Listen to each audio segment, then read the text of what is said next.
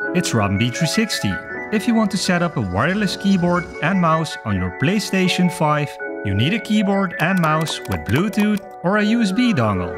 For the Bluetooth keyboard and mouse, set your device into pairing mode.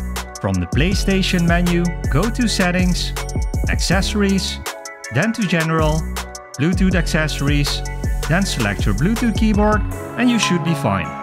And for the keyboard and mouse with the USB dongle, just plug it into one of the USB ports and you're ready to go. It's that simple.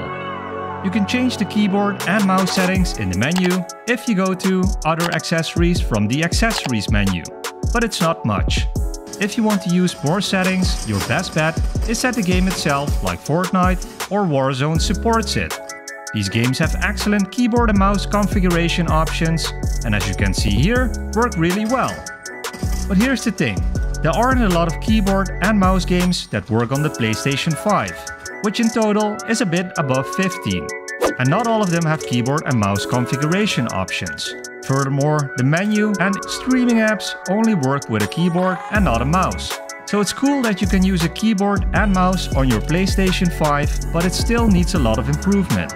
But if you can't wait to try it out, check out this video about all the supported PlayStation 5 keyboard and mouse games, or subscribe to check it out later. See you in the next video.